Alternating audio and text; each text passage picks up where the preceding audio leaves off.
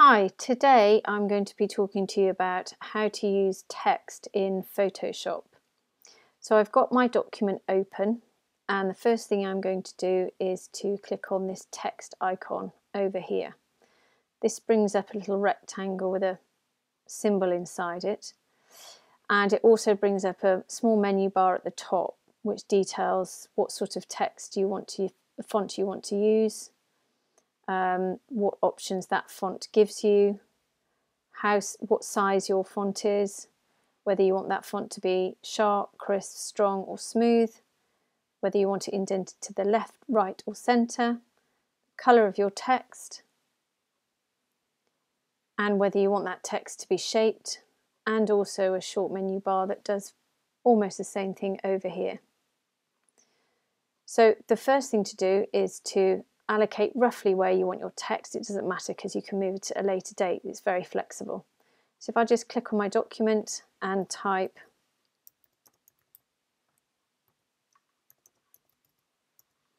now, once I've typed that, you can see that there is a cursor at the end which allows you to continue typing if you wish, and it's also underlined. If I do want to continue typing, I can simply press the return button if I want to type underneath, and it will continue to type in the centre because we've got the centre indent icon highlighted.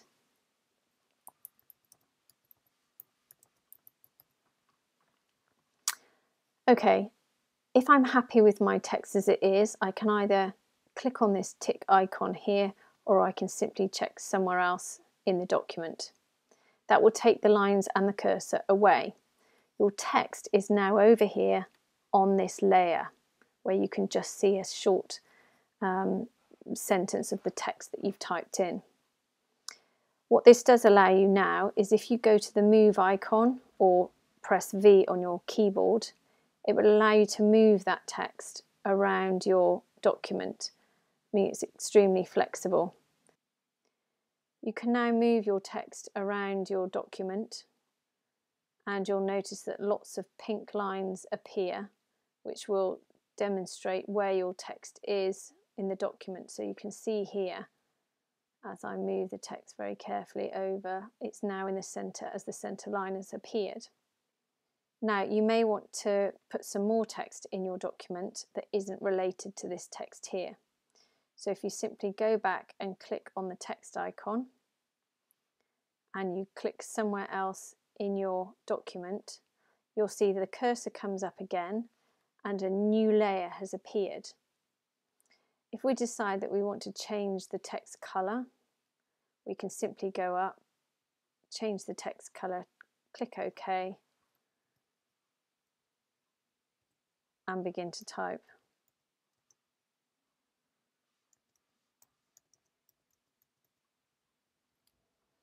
Okay, so now we check the tick icon, and we've now got another layer with our words up here. If we click the V on our keyboard or check the move icon, we can now move this separately from the top text, again moving it around and centering it. Now, in order to edit this text or the other text, we need to ensure that we're on the layer of the text we want to edit, and we need to ensure that the text icon is checked. This brings up our square icon again. If we double click at the end of our text, we can see that the cursor comes back up. Now this allows us to either continue to type, or we can highlight the text that we've already typed and we could edit that text. So we can go up and we can perhaps change the font. We can change the size, and we can change the colour with whatever we want. And then if we're happy with that, we just click the check icon. Again, clicking on the V, we can then move our text around wherever we want inside our document. Okay, if we now decide that we want our text to be inside a box, it's very easy to do. Say we want to put this text here inside a box. This is the text up here. We click on the layer below, come down and check new layer. And here we have a new layer. So if we decide to put it inside a shape, let's say, we click on our shape. I'm happy with this shape. And it brings up another icon on our document.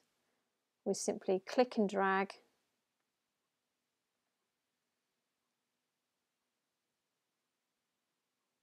And it brings up this blue dotted line. If we right click inside the box and click Make Selection, then we can feather it if we choose to do so and click OK. If we then go up to Edit, we then go down to Fill. We can fill with a colour, so click Colour. This will come up with your colour options. I'm going to fill mine with grey. Click OK. Click OK. And now you have your grey box. To get rid of the marching ants, simply click Command or Control D. It will get rid of the marching ants. If we decide that we want to put our text in the box and move them together instead of independently, because at the moment if we click on this layer, we press the move icon, you'll notice that only the box moves. And once you've got all of your text in your box where you want it to be, often it's frustrating if you then click on something, move it, and it moves the whole thing.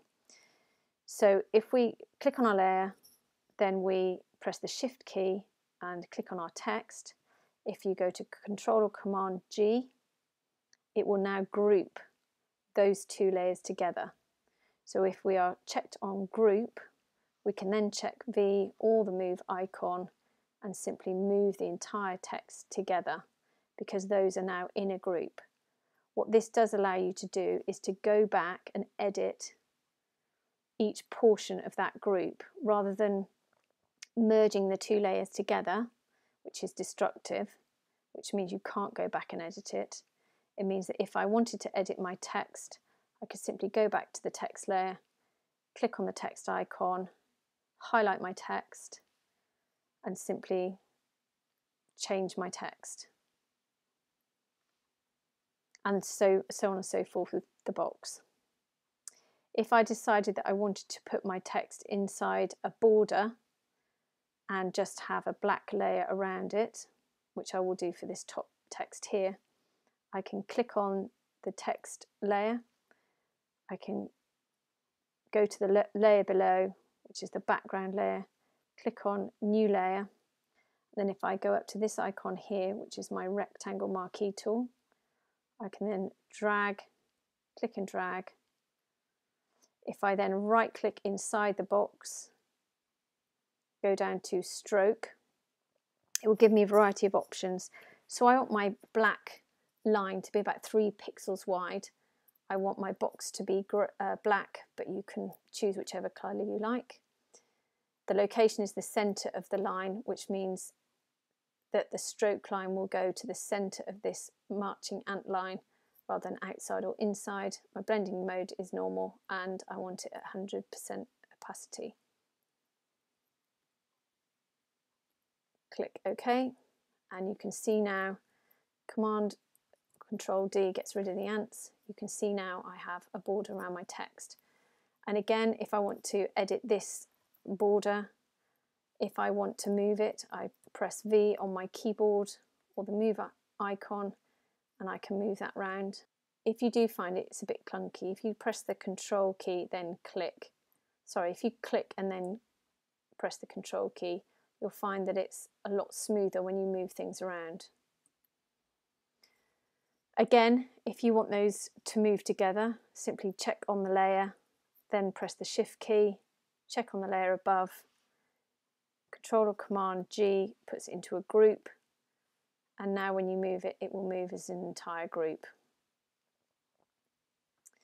There are many other options with using text. If you double click on your text layer, it will bring up this layer style and blending options. This is where if you wanted to put a shadow on your text and play around, pattern overlay. Actually, if I just zoom in, pattern overlays, there's lots of different options that you can use if you want to use a gradient over your text. And all of these have numerous different options, and it's just a case of going in and playing around with the various different sliders as to how you want your text to appear.